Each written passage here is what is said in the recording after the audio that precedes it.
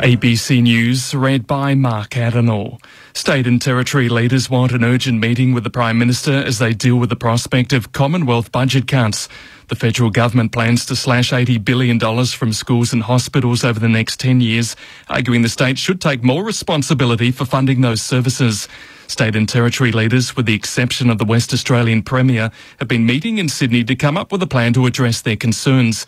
The ABC's been told they want to fast-track talks on Commonwealth-state relations and have a meeting with the Prime Minister before July the 1st.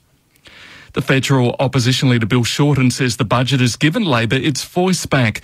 The party's vowing to block several key savings measures, including the $7 co-payment on all doctor visits. It describes the measure as an attack on Medicare. Speaking at the Victorian Labor Conference, Mr Shorten says the opposition won't support anything that makes it harder to get medical help. This budget of the Abbott government, it has surely defined not only the Liberal Party of Australia. This budget, this terrible first budget of the Abbott government, it has defined the Labor Party. Friends, the Labor Party nationally has its voice back. Thousands of protesters have gathered at South Australia's Parliament House to protest against the federal budget. Chris McLaughlin reports. About 5,000 people took part in the March in May demonstration through Adelaide city centre to State Parliament. They condemned all aspects of the budget, from pension cuts to changes in university charges and unemployment benefits outlined in the budget. The state government says the cuts are being felt in South Australia already, with 20,000 training and apprenticeship positions to be lost from July the 1st. Chris McLaughlin, ABC News, Adelaide. Investigations are continuing into the death of a 40-year-old New South Wales man who died in a boating accident in Fiji. Tamina Ansari reports. The man was on holiday with his family when he was killed after two boats collided near a resort island. Fijian police say he was returning from a fishing trip with four other men when they were hit by another boat travelling at high speed. The injured men were taken to the nearby resort medical centre, where the 40-year-old died of his injuries. Fijian police say collisions involving tourist boats are rare, and the company operating the boat had never been involved in an accident. Australian consular officials are providing assistance to the dead man's family. The man was staying at Manor Island Resort with his wife and children. More than 700,000 Australians and New Zealanders travel to the country each year. A jet ski rider who went missing yesterday in central Queensland has been found dead. Police say the 53-year-old disappeared jet skiing in Wild Cattle Creek at Tannum Sands about 2 o'clock yesterday afternoon. The Coast Guard, Water Police and a rescue helicopter looked for the man, but he was found dead in thick mangroves about 1 o'clock this morning. Fresh protests have broken out in several major cities in Turkey over the country's worst mining accident. Peter Simpson reports. Turkey has called a halt to the Soma mine rescue operation after 2 more bodies were found, raising the death toll to 301. The bodies of all miners trapped after the mine collapsed are now thought to have been recovered. While inadequate safety measures have been blamed for the disaster, company officials have denied they were negligent. Several hundred people marched through the centre of the western city of Izmir, chanting slogans against the government. Protesters also clashed with police near Soma. More than 30 people, including several lawyers, are reported to have been arrested. Police are appealing for witnesses to come forward after a shooting which left one man dead and another injured in Melbourne's north. Police were called to a house in Plowman Court, Epping, about 11 o'clock last night. It's believed a number of attackers ran away from the scene. Detective Senior Sergeant Shane O'Connell says anyone with information should contact police. It's a fairly horrendous incident to have more than one person attend an address at this late hour in a residential neighbourhood. It's of great concern to us, and it is for that reason that we seek assistance from the public. South Australian police are investigating a fire at a Warradale house which led them to a large amount of cannabis inside. The blaze started on the front porch of the Hobart Avenue house at about 2:15 this morning and was quickly put out. To the national weather, Sydney partly cloudy, currently 23 degrees. Melbourne mostly cloudy, it's 21. Brisbane a possible shower, 23 degrees. In Perth, a shower or two, 21 at the moment. Adelaide, partly cloudy, currently 24 degrees. In Hobart, partly cloudy, 18. Canberra, cloudy, it's 18. And Darwin, mostly sunny, 32 degrees. ABC News. Double J. One more time. The ABC's new music radio station is ready for your ears. Weekdays, join Mick Warhurst, playing you the music you've loved and the music we reckon you're going to love. Double J. On your mobile via the ABC radio app, online at doublej.net.au, or look for Double J on your digital radio or TV. Grandstand AFL. Grandstand AFL. Live and commercial free. You're with Grandstand.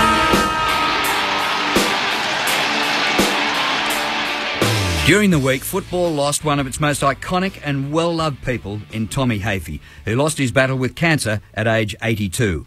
Tommy's love of football, people and a healthy lifestyle is legendary. Today, the day before his funeral service at his beloved MCG, we paid tribute to his contribution to the game we love by reliving some of the moments that define him with some of the people who were there. Today we say Vale, Tom Hafey. He was born and bred in Richmond. He was a back pocket battler who rose on to become a super coach. There's Hafey now being shouldered high by his players. An amazing legacy of this football club. He is, in every sense of the word, a true immortal. If we won for Tommy. If we lost, we were so disappointed that we'd let him down. He needs to be remembered as somebody who was a very, very special person. We've been privileged to know him and to know that family, and I hope they understand in his passing what a magnificent person he's been for the game, but what a magnificent contributor to what I call the football family. Tommy had great faith in his players, and I think that sort of gives players a lot of confidence. The 4 premiership points is the most important thing. So you're hoping that you're going to get away to a good start. The word love is not too strong a word, because that's pretty much what Tommy engendered in his players, was a real genuine affection for his players and vice versa. We're fitter than the rest. That was the way he was, that was what he demanded. Some found him too tough because he was demanding in terms of physical preparation, but those who took to the Tommy doctrine loved him, and I don't use the word lightly, and loved him to this very day.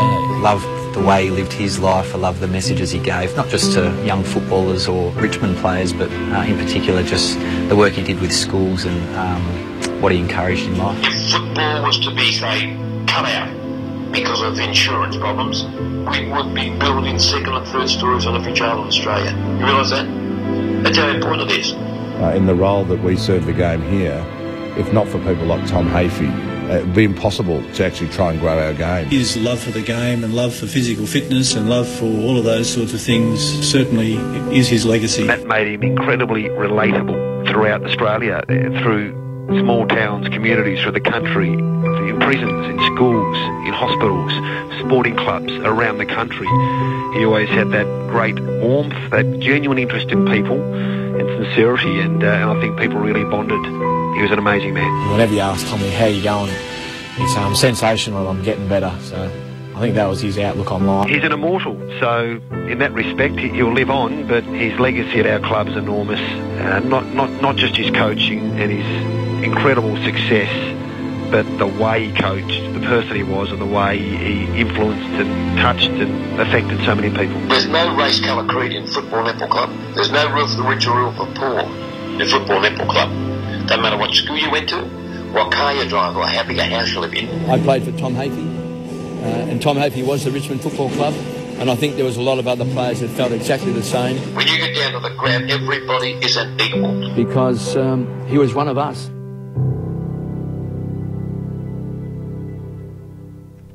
Hi, I'm Drew Morfitt, and in the next hour we're going to relive the life of Tom Hafey, tell a few stories with a few people who were involved with him.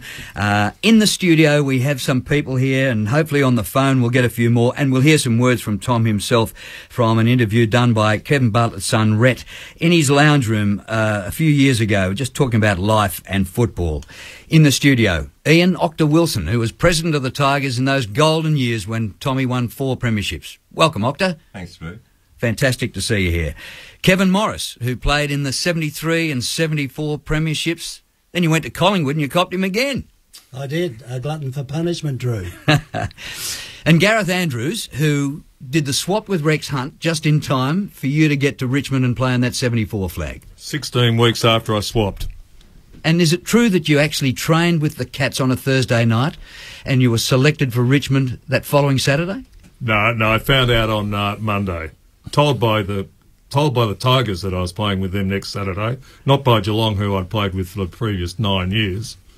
And then I was told that I said, "Oh, give me a day or two to answer it," and they said, "No way, this is GR." Because as I found out, Alf Brown already had the story. He was going to print it he'd written the story for the next day. So Rex had played his flags with Richmond. Off he went to Geelong and played no more. But you got to Richmond just in time to and play. And he still reckons I've got his premiership trophy, and he's not getting it back. Now also we have here Swan Mackay, who played 4 premierships with Carlton. And you might have inspired Richmond's flags in 73, 74 by caning them in 72 at the MCG. And, of course, you spent many years around the grounds with Tommy on Grandstand. Go on, you Swan. Good afternoon, Drew. Yes, it's a sad day, or it was when Tommy died, because I got to know him perhaps quite a lot differently than a lot of others. It was fantastic. We had the best seat in the house, and we watched footy all day. And when we were off air, we talked as much as we did on air, in fact, more. And I really got to know Tommy really well. And I became, strangely enough, probably played in 3 premierships against sides he coached. But I think he invited me into the Richmond family. He used to ring us on every Christmas Eve or just before Christmas.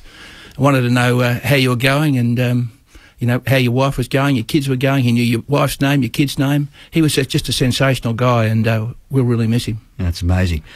Octa, can you tell us how it started? 3 premierships he coached with Shepparton, and he came to Richmond, and blokes like KB had never heard of him. Well, nobody had heard of him. He, to start off, we realised we had to pull Richmond apart, and one of the first things we had to do, a childhood hero of mine was the coach, Des Rowe, and we had to ask Des to go, and we got Len Smith. Now, Len Smith unfortunately had a heart attack and lived, but we appointed Tommy from Shepparton, and Tommy took up the Len Smith rules of coaching, but added another dimension with physical fitness. Kevin, somebody might like to argue this, but training was traditionally Tuesdays and Thursdays. No, he put in Wednesdays as well. Plus the fact every player had to come down on Sunday morning for a light run or some skills training. And he got guys like Percy Cerity involved, and we were by far the fittest club. So added to the Len Smith was the added dimension of his unbelievable physical fitness of himself and the team. And this was pre-professional days, wasn't it? Blokes had daytime jobs. We all had to have jobs, yeah. And I think he was helped, he'd admit this, by taking up the Len Smith ritual, but also my late departed friend Graham Richmond brought some wonderful recruits to Richmond in the 60s. Did Graham go and headhunt Tom? Is he the one who found him? Yep. He used to visit Tom when he was up looking for players in Shepparton. And, Graham was the one that convinced the committee and the president, Ray Dunn, that Tommy was the guy. Gee, he didn't let you down, did he? No. And yet, you were in the chair when he got the heave-ho. I thought you were going to bring this up, Drew. But I was actually president, and without boring everyone, we had a vote. 2 people dissented in 1976. And but anyway, there was 8-2, and I rang up Tommy and said, "You're reappointed for another year." But somebody still unknown to me, I'd like to find out who the bastard is, by the way, obviously rang Tommy and told him it wasn't unanimous. Tommy came and saw me in my office and said, "Is it right that the vote wasn't unanimous?" I said, "Oh, that's nothing. Don't worry about it." And he said, "Oh, come on, Octa." And I said, "No, it wasn't unanimous." He said, "It's true that Graham was one of the dissenters?" And I said, "Yes." And he said, "Well, I'm resigning." I said, look, do yourself a favour and me a favour. Think about it for 48 hours. And he once again came to my office and had a cup of tea and said, "Look, if I haven't got Graham's support, I'm resigning." And that was that. And Gareth, the amazing thing was he went to Collingwood and was shown the door halfway through a season. He went to Geelong, got the sack there. He went to Sydney, did really well, got the sack there. He was a legend. Why did the axe keep falling? He was a terrible politician. Like Tommy was a great coach. He was a players' coach. The players loved him, and at Richmond back in the great days that he had great support with Graham and Octa and around him, and but he didn't get that support at other clubs for whatever reason. Tommy seemed to always be having infighting with his board, with the executive. Some of his great stories are his time in Geelong. Like he just, the moment Tommy started talking on Geelong, I knew I had another couple of cups of tea ahead of me, because because Maureen loved living down there. They loved living down there. They had a great house, a great lifestyle. But if you heard Tommy talk about some of the people who you would regard as great names in Geelong through that era, he just couldn't handle it in the end, and went to the Swans, and of course took a few of the best players from Geelong. And apparently Tommy and Maureen loved the Sydney lifestyle as well. They loved it up there, and they'd fit in anywhere, really. They were just a wonderful couple. And immediately, because they would just get themselves buried into the club itself with the players and the players' wives, the coaches' wives, they were into it. Probably the two blokes who publicly are the most with Tommy and by his side are Kevin Bartlett and Kevin Sheedy. Yeah. And Sheed spoke at the lunch yesterday at the MCG prior to that dismal game for the Tigers against Melbourne, Octa. You're all there to see it. And terrible day. Anyway, this was Sheeds addressing the luncheon yesterday with all those premiership players there. There's only one Tom Hafey. Only one. Reflecting back on his life, I often wonder whether we sit there as players today and wonder where we would ever be without that man, as individuals. I thought he was a superhuman when I met him. I couldn't believe at 35 years of age, and I was 17, how powerful a person he was. Right at the stage where my own father, Thomas, had died, and I met this guy, and his dedication and his inspiration was just magnificent. To pass on that energy to a young person who had never seen it before, when most of us at 18 or 19 don't really know who we're going to be, let alone end up where we're going to end up. But he can shape that for you. I don't know what he was like at school, but on attitude, he would get 100 on attitude. On enthusiasm, he would get 100. On health and fitness, he'd blow the whole college apart. He was just brilliant in every aspect of probably is not marked in education. His history of the game, his care and understanding of people is magnificent. We tend to forget that at times. He had a beautiful nature. His nature was that he will give time, his time for anybody. And that's why we appreciate the girls and Maureen in the time that you allowed us to have him.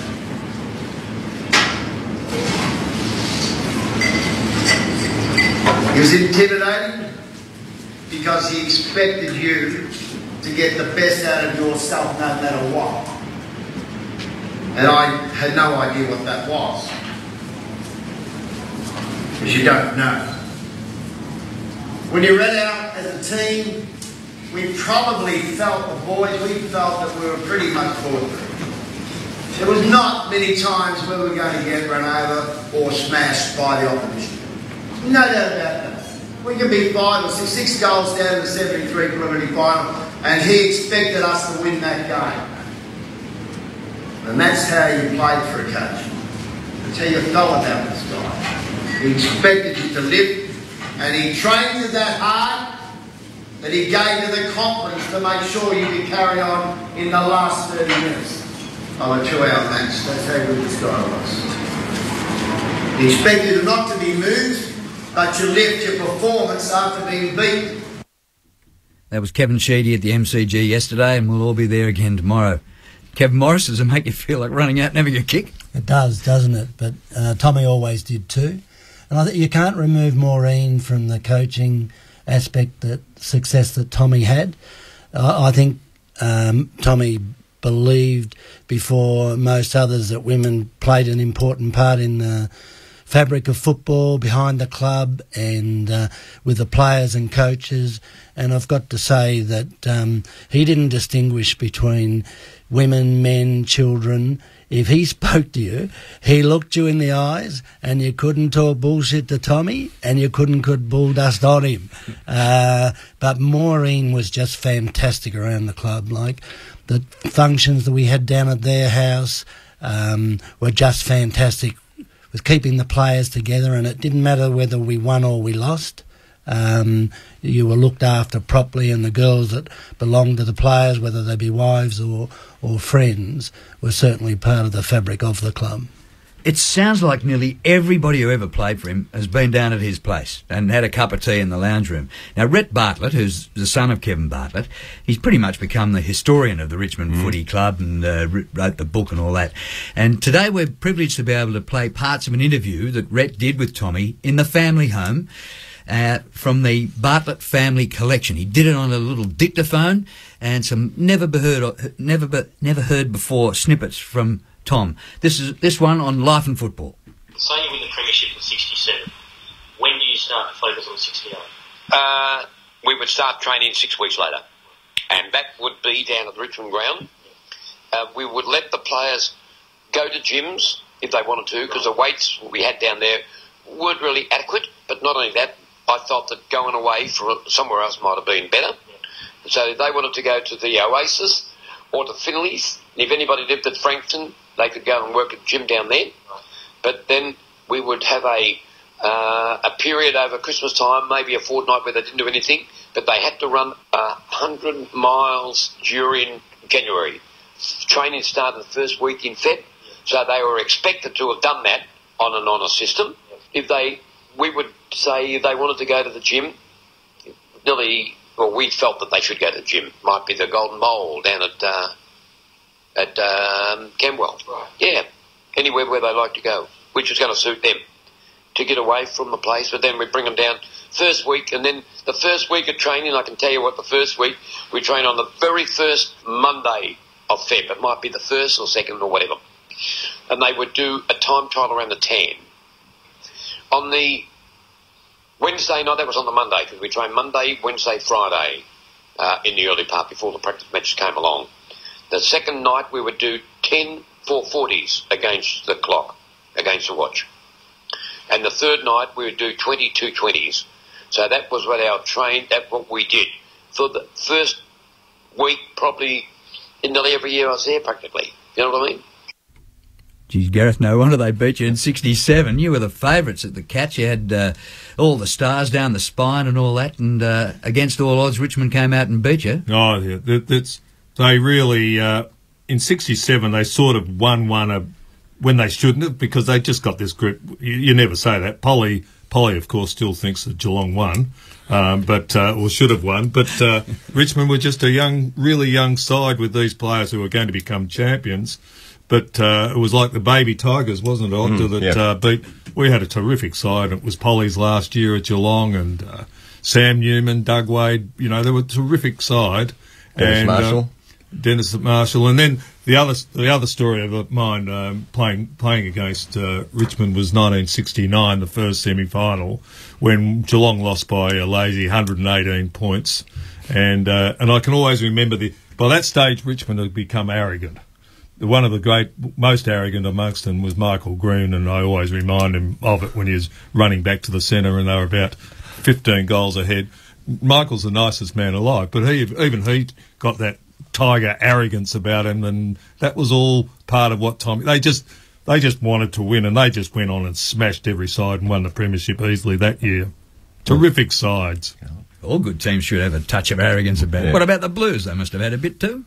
Well, we certainly had arrogance, but I think hopefully Michael Green's got right of reply. Hopefully he's coming on later because, like, he's a wonderful guy, and I know he held Tommy in high regard. But just on those issues of loyalty, we spoke about loyalty quite often in the box, and Tommy was loyal to his players. And in particular, you'd be part of this, Kevin. Players who came from other clubs were incredibly loyal to Tommy. They'd be loyal as the day is long. But the committee, he could cop. He really couldn't cop loyalty from his players, but he really hated the administration that let him down if they were disloyal to him. And I think he coined the phrase after that: "If you want loyalty, buy a dog." Well, his philosophy on life, again, touched in this interview with Rhett Bartlett. Every day's a great day. You don't believe me, try missing one. Yeah, so in other words, I say that all the time now, wherever I am, because really, like, so many people have got a grouch on the world, got a terrible attitude, and I just think that, unfortunately, you're dead for a long time, and so why don't you enjoy what you're doing? Like, let's face it, Red, you've seen it happen even at your young age. You've got so many people, no matter what job they had, they would bitch. They could be Elle McPherson's minder, or in a girl's case, it could be Brad Pitt's minder, and they'd bitch about the job. And when I come to think of my life as, say, working out there, I never had a job I didn't like. And that just comes about because you like people and you like working. You've got to be busy, like every job I've ever had. And I did leave the printing trade from time to time. I was a British Labour, it was a great job. And when I delivered papers, I loved it. Delivered papers for about 5 years. Even when I started working, I still go in, deliver papers before I went to work. And that was a great job. I delivered green groceries because you used to ride the push bike on a Saturday morning, and you'd have the banana box on the between the handlebars and taking the people's green groceries. You've got to do things to make dollars, sell for papers after school from time to time, stuff like that. And I always did 2 and up to 3 paper rounds, as I say, from around about, I would say 11 or 12, when I was 11 or 12, to the time that I was even probably second year apprentice, 16, 17.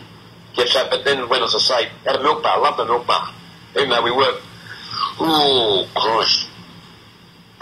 14 hours a day, 7 days a week. Yeah, it was great. Met a lot of lovely people. Made a lot of friends. I was down in Bridge Road, Richmond.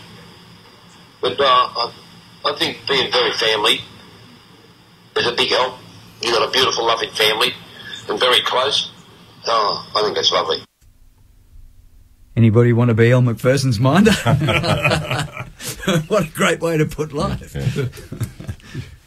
We've all deferred from answering that, even though we probably all would like to be. Partners might be listening. Yeah, that's right. Kevin Morris has fallen off his chair.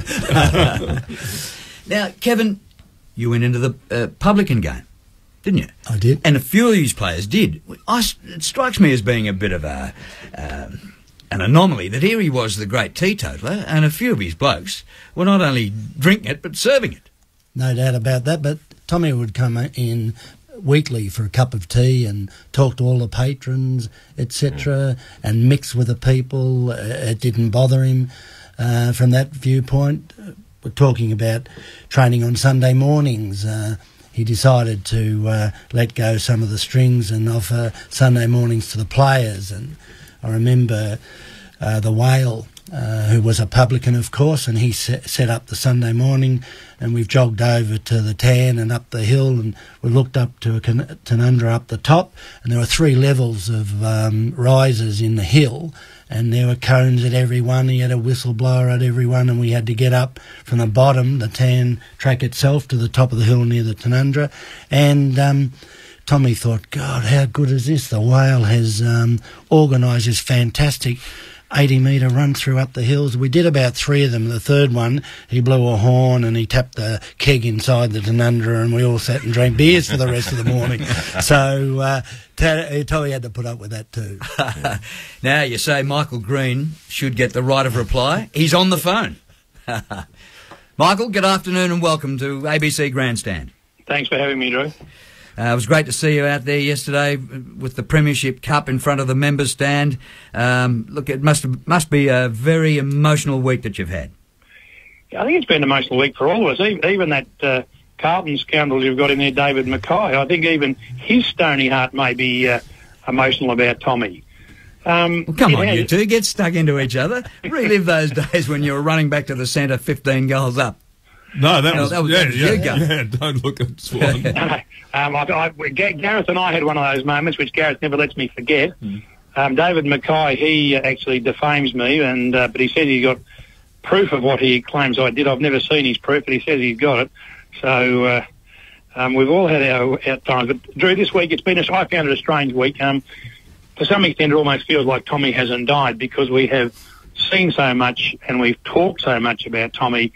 There's been a real feeling of Tommy's presence still being with us, and I guess for all of us, we sort of relived the. Even being on the field yesterday, it made me think about being on the field after grand finals with Tommy there, and people cheering Tommy, carrying him around on their shoulders, etc. So it's been a strange sort of week. As I say, to some extent, it's almost as if Tommy is still with us. And you'll obviously be there tomorrow with thousands and thousands of others, I'd say. Yes. Right. We all owe a debt to Tommy for his great selflessness towards us, and therefore, I'll be there for sure, as will obviously Gareth will be there, Kevin will be there, Octa will be there. David, will you be there? Yes, I'll be there, Michael. Thank you, David. Michael, talk to here, pal. Need some defence here. These fellas from other clubs, including Gareth, who really was sort of a tip over in 67, have accused us of being arrogant, and that'd be the last thing we'd be accused of, wouldn't it, Michael?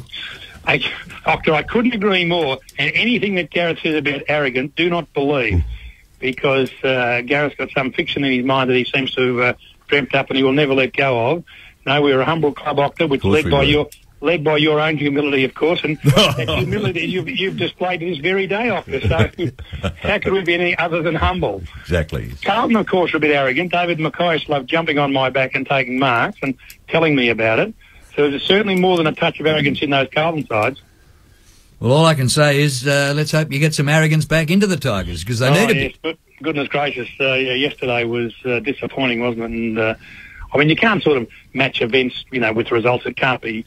It's not as easy as saying Tommy died and therefore we should win. But all of us would have loved them to have had a win yesterday, just so it would have sort of put the icing on the cake. What was an emotional day remembering Tommy, but couldn't be. So I guess we'll live in hope that it'll be better next week. Well, Michael, thanks for jumping on the phone and being part of our little hour here about Tommy. Really appreciate you, and your right to reply, appreciate it.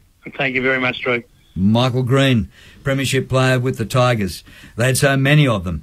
I was there yesterday, just outside the President's Room, and I did a few interviews with people on their way in. Now, you're talking about publicans, and Whale Roberts, he's probably one of the most famous publicans, have an ale with the whale and all that. There he was.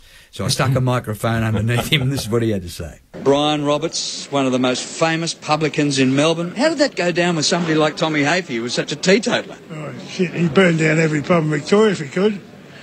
We just had to keep one jump ahead of him. He used to say, I know exactly what you're doing, I know what you're drinking. I said, yeah, you only think you do, if you really knew. But it was sort of, you had to stay one step ahead of him, but he was fabulous, Yeah. Would he ring on a Friday night to just make sure you knew where you were? He'd ring home and with the phone would ring, and Mrs. would say, oh, it's Tommy on the phone. I said, tell him I'm down the pub. That'll make him happy. So were you able to sort of get away with a bit of individualism, or was he just a disciplinarian? Oh, well, look, it was very... he's very professional. He's probably the toughest coach of all times, really. So really, I suppose you had to have a bit of light relief, otherwise you go bonkers. But I said to him afterwards when he coached Sydney, and I said, how'd you go coaching them? He said, Whale. He said, they wouldn't put up with it. He said, they wouldn't put up with it. They wouldn't train nowhere near like we did. I suppose that was because he was Richmond and but he was very... I think Bergs will tell you we won most of the games we won because we were bloody frightened of losing because, well, I mean, you imagine training under Tommy on a Tuesday night after you got walloped. That's the last place you want to be. So we just did our best to make sure that we won. But, no, he's had a big influence on a lot of us, all of us. How'd you get away with ducking in and missing a lap of the tan and rejoining the group after they'd gone round? Well, I was like the boy that cried wolf. I could have got away with it, but I was so proud of myself doing it that I got home too early. When I got home too early, he said to Royce Hart, he said, "Jesus, Royce," he said, "what's bloody wrong with you?" He said, "Even the whales beat you home." And Royce looked at me and he said to me, he said, "Well, it hasn't passed me." So, you know, I was caught out, but I used to do it all the time. I couldn't handle all that tan track bullshit. And what was his tactic in the ruck? Did you palm it to 3 o'clock or...? Yeah, well, you know, you look for Kevin, because Kevin would be there 99% of the time he's on the ball, and you just try and get it down to him or flick it out the back. If he's out the back, you know, he might say out the back, or I might say out the back, and, you know, just hook it over. But he was such a good rover, you know, he had the pace. I mean, if you did something, he could get there. You know what I mean? Yeah. It wasn't one of those rovers that says, well, he might get there. He'd get there, you know, because he had the pace. Well, sensational to see you. And I know it's a sad week for everybody tied up with Tommy. Good luck on Monday and good luck today with the Tigers. Thanks very much for that. Well, Robert's just another one of those characters. Yeah, he was a character, and vive la différence, because he was so different to Tommy, and but Tommy still loved the whale because the whale handled it so well in that comment about the drinking. And, you know, whale was the soul of Richmond, and I really found that out when I went there. And, Octa, you were there when the Tigers decided to let whale go. How did that happen? Because was Tommy part of that play? Well, yeah. Yeah. It was Francis Jackson, the whale, and Graham Teasdale, who won a Brownlow medal the next year. And that was certainly Tommy's decision. Yeah. I was president, but I didn't kick players out or pick them up. But certainly was certainly there when that happened. Yeah. Just sometimes you can let the spirit of a club disappear if you clear these key blokes in the spirit of what's going on. Even worse when the bloke that you recruited didn't really turn out that well. Thanks very much, Swan. Love that comment. I've said this publicly and privately. It has to be me now, because the other 3 people involved in getting Patura are all dead. It's Tommy, Graham and Alan Swab. But I've said publicly and privately, it's the biggest mistake that ever happened in my presidency, and I regret it. But we went on and won a couple more premierships after that, and but that was the largest mistake we made in my year at Richmond, and I regret it today. The first VFL Grand Final I ever saw was 72. I was living interstate, and there'd been a draw in the earlier part of the final series, which put the season back a week, which allowed me to come from Perth to see it, so it didn't clash with the WA Grand Final. 28 goals to 22, 50 goals between Carlton and Richmond in that Grand Final. Swan, you're on the winning side. It was amazing. 18 goals, 6 at half-time. Well, it was just a shootout. And I think I heard someone quoted during the week that Richmond scored their highest ever score on the MCG and was still beaten. So it was really just a shootout. Nichols, Jesselenko, Walls were all magnificent up our end of the ground, and I think Barn was fairly lethal down my end of the ground. In fact, he broke my jaw in the second quarter, so and I had to stay on. I wasn't very happy about it. In fact, I kept asking Tommy about that. Was it he who sent Barn out, or was it Graham Richmond? And now I'll never know. Any chance that Barmy just did it on his own, or was it under instruction? I don't think so. And actually, you made a mistake, because you gave Richmond the incentive the following year. And as everyone has said this week, Tommy was quoted as saying there was no possible hope that Carlton could ever beat us in 73 because we had to get revenge for 72. What was it like say, leading up to the start of 73 or the eve of the grand final in 73? Did you know you were just going to go out and win it? I think, Drew, it's fair to say that I was there as president in 2 losing grand finals. And look, it's worse than coming last. I mean, I just can't tell you the feelings, particularly after 72 when Carlton beat us, and we were just sort of desperados the following year. We just did everything possible, and there was no known way we were going to be beaten. And it was sprung from this terrible, I don't know. Kevin, you played in 72, didn't you? I did. And I don't know. There's just a feeling in all of us were just demented. It was just tragedy. And Kevin might be able to speak more about the playing side and the training side in 73, but within the whole club, we were just behaved like desperados, and we weren't going to be beaten. No, 72 was really one that got away. We went in as short favourites, very short favourites. I think we'd won the second semi-final by 7 goals or so. And I don't think we went into games. There were some games you'd go in with an expectation that you were going to win them. Probably we had that expectation. I'm not so sure that we thought it was a game that we was going to win by association, because we kicked 22 goals, 1,850, which was equal to the highest ever score in a grand final, and we got beaten by 27 points, 28 goals, 177, and that lived with us, and we carried the humiliation of that defeat into the next 12 months, and when it came to that game, it became a game that we just were not going to lose. Not a game that we were going to win, but a game that we just were not going to lose, and we played that way, I believe. True, they also then carried that forward into 1974. By the time you got there. By the time I got there, and I was there about the week after the Essendon the Windy Hill Brawl. Windy Hill Brawl, and I left Geelong, as I said earlier, 1 week, and I was in Richmond the next Saturday, and I just couldn't believe where I'd come to. You know, just the fact that I'd left Geelong, who were, you know, and I love Geelong, and they got to the finals often. I got to a footy club, and, you know, where I really met Tommy, and they just were there to win flags. They had no other raison d'etre. They had no other reason for being there but to win flags, did they, Octa? No. And it was, and particularly then, it was them against the world, because the whole of the Essendon Windy Hill Brawl became an issue of, you know, the arrogant Tigers, and so it was Tigers against the rest.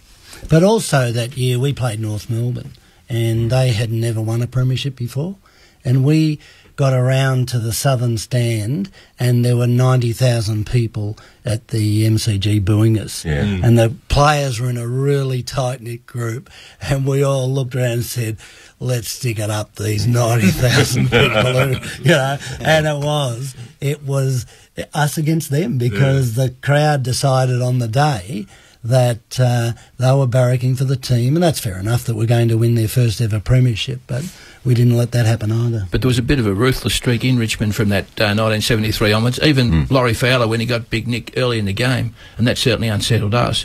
But Laurie Fowler wasn't a dirty player, it wasn't a dirty act. But obviously Tommy and everyone had been souped up so much before the game that items like that probably, you know, don't look that serious, but were really serious to us, really put us off our game, and certainly helped you in that 73 victory. In 74, we'd heard before the game that Sam Kekovich was going to king hit somebody, and in those days it was a diamond, not a square, and I was on the opposite side of the diamond to Francis on the halfback flank, and I heard a whack before the siren started, and I looked around, and Francis was still, he was holding his jaw, but he had the other arm in front of Sammy Kekovich, not wanting him to go into the centre square as the game was about to start. So Robbie McGee and I just went over to tell Sammy that it's fine to be doing things like that, but now you've got to put your head down and get the ball, so good luck with that today. And the game started after discussion with the umpire, and finally started, and I think there was a brawler later on in the game, but it might have been in the last quarter, or it was incidental to anything else, and we were pretty focused that day too. I did hear someone during the week say that Tommy's tactics were handball, long kick, start a blue. Handball, long kick, start a blue. Does that ring a bell with any of you? The great Richmond story that I always heard was that Tommy's game plan, and it didn't change.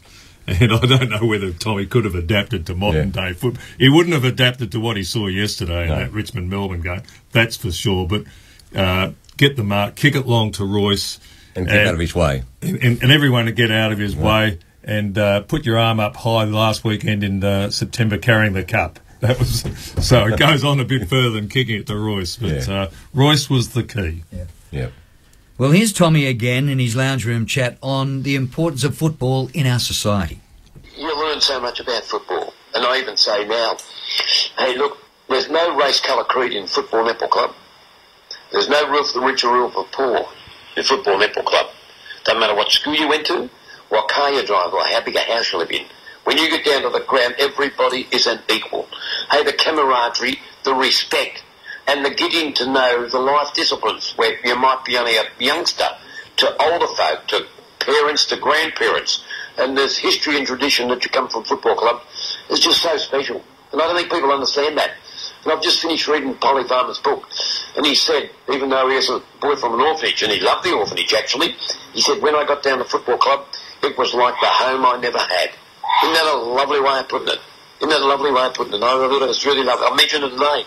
I've been around taking Sacred Heart Mission for footy training down around Rectlink, and I said exactly that, because I know how a lot of those folk, underprivileged and maybe handicapped, physically and mentally handicapped in a lot of cases, and I just mentioned, because I know how they love to cross the white line in the same colours as each other.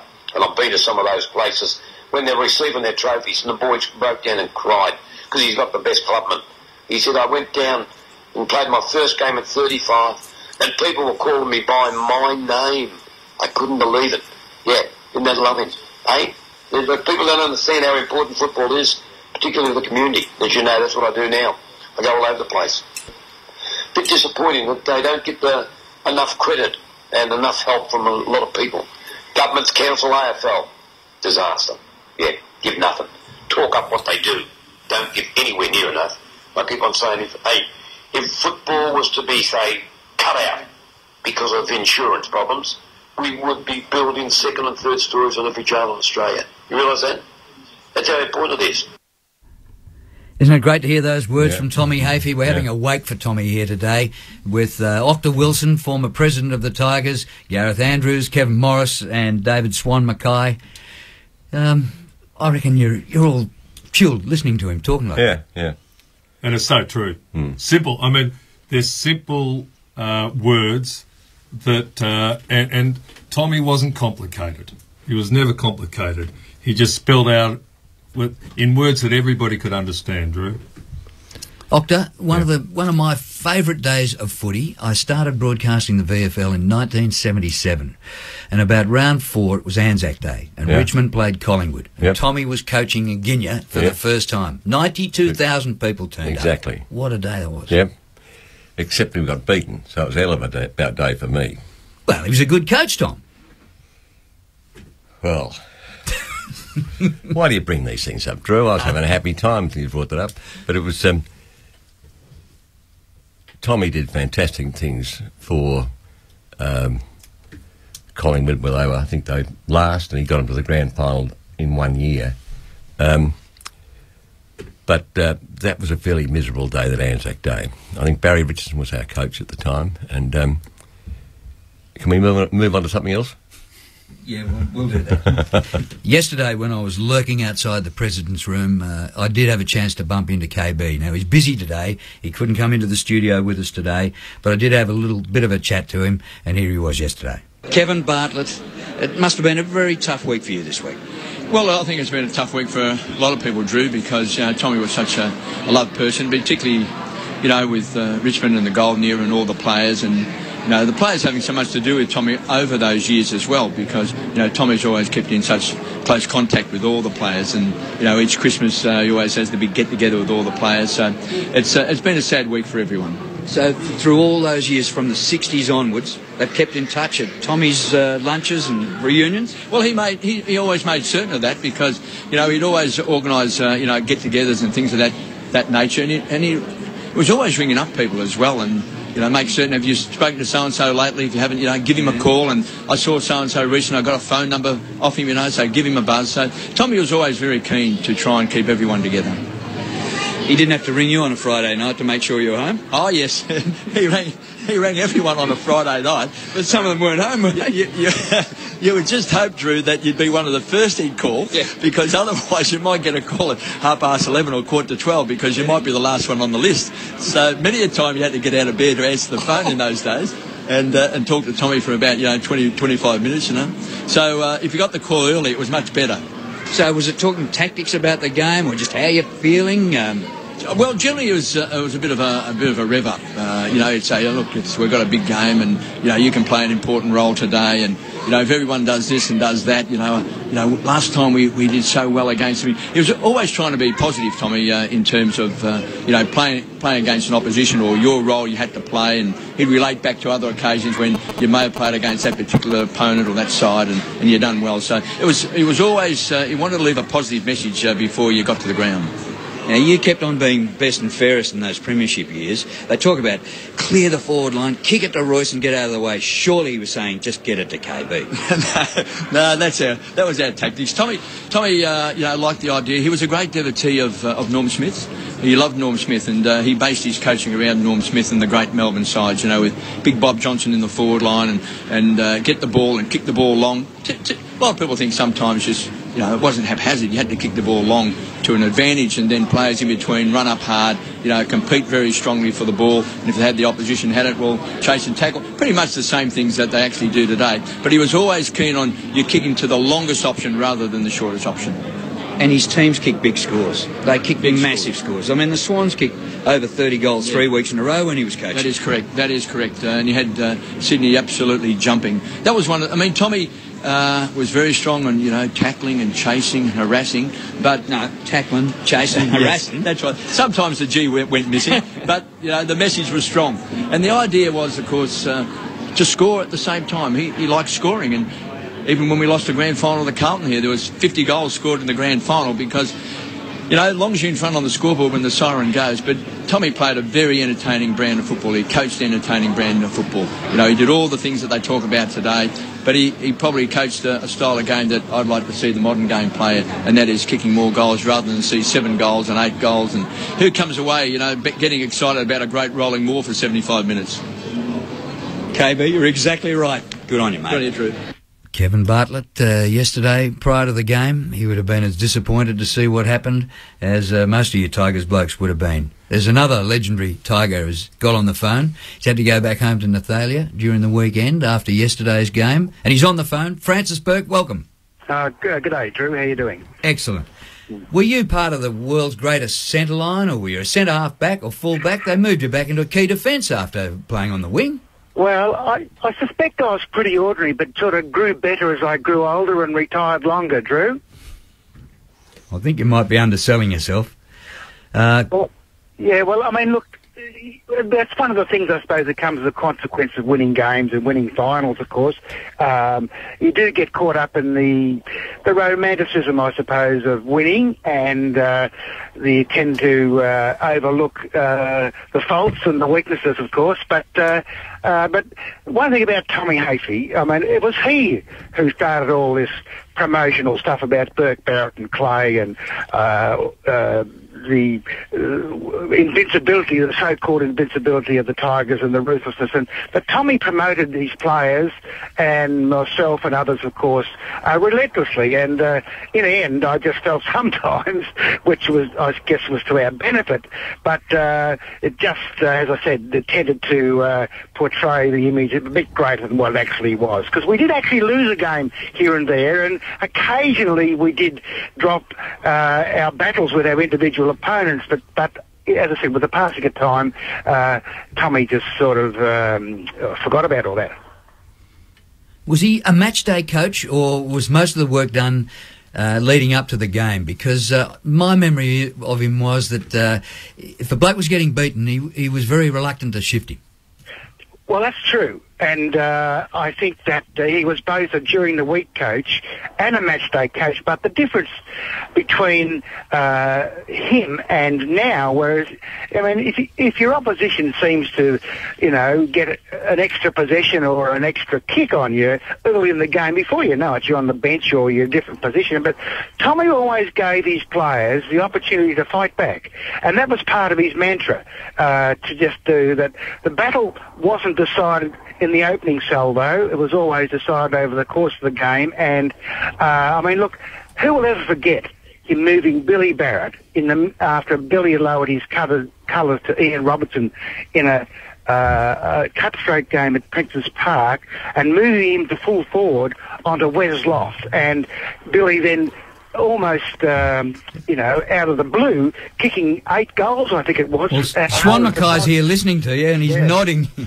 Yeah, so, I thought it was 6, but Kevin thought it was 7. And well, it might have been 12 if Tommy had. But it's just, I mean, that was a masterstroke, and people tend to forget that, But overall, I mean, he trained us for Saturday during the week as well, and and to be fair, I mean, we all loved Tommy, and he was a fatherly figure and benign and humorous and that. But if we dropped the game, well, this was a different Tommy Hafey that we had to confront in the early part of the week for sure, and particularly when he used to stand in the middle of Punt Road with his whistle tied to his finger around his neck and calling out for more contesting and more chase and more run and more Indian file at 7:20 of a Tuesday night, And so, but what he was really doing, of course, was asking more of us to lift our game and to do better. And because he was doing it and he was calling for all this, the players somehow knew that this price that they had to pay was worthwhile, and therefore was done, with reasonable grace, I should say. Francis, thank you very much for pulling over on the side of the freeway and giving us your contribution. You are part of the legend that was that era under Tommy Hafey at the Tigers. Francis Burke. Yeah, thanks very much, Drew. And I was very fortunate that my time at Richmond coincided with Tommy's, and I think all the players would feel that way also. Good on you, Francis. And just sitting in the studio watching heads nod and what various people have said about Tom, you all agree that he was just a remarkable bloke. He was. Inspired you all. Drew, it was interesting that Kevin talked about Maureen, and my brother-in-law Jeremy married Rhonda Hafey. So Tommy's first 2 grandsons were my nephews. And, I saw Tommy the family man. And he was amazing with those 2 grandsons. He just treated them like his own boys. And he'd had the 3 daughters who he loves and dearly, and we saw them yesterday. But Tommy was a great family man, above everything else. Absolutely above everything else. Gareth, thank you very much for coming in and reliving your moments under Tom in that one premiership year. Octa Wilson, you get sick and tired of saying that Carolyn Wilson, she's the most famous in the family these days. She's taken over, multimedia, all that. She keeps telling me that. Oh, does she? Thanks for coming in and being part of this. And Kevin Morris, both at Richmond and at Collingwood under Tom, must have been great years for you, and thanks for sharing the memories. Thank you, Drew. And Swan, great to see you back in ABC studio. You've spent many a year here and round the grounds with Tom. And thanks to the ABC for pairing us together. They were the best football days of my life, watching football, and doing it with Tommy was just an absolute pleasure. It really was. I suppose you do a report sort of 3 times a quarter, and in between you're just chatting about life and footy, and so it was, and that was really the highlight of the day. As I said, to be in the best place in the house and to be able to chat, talk football with Tommy all afternoon was just something special. Sensational. Thank you very much for also being involved. That Ian hosts premiership players at Richmond of a Wednesday night before the grand final every year that Tommy has been to, and all the premiership players get there, and it's just a fantastic continuance of the family feeling that we have within our club, and it's a credit to Ian that he does that for the players. Beautiful. Thank you, lads. So Vale, Tommy Hafey, and the funeral is at the MCG tomorrow. Coming up next, football retrospective and the Crows' first game in the AFL against Hawthorn in 1991. We were all there at the MCG yesterday. It was moving. I'd rather have a minute's applause than a minute's silence. And that's what we got. And a crowd of over 50,000 was there to say, farewell, Tom.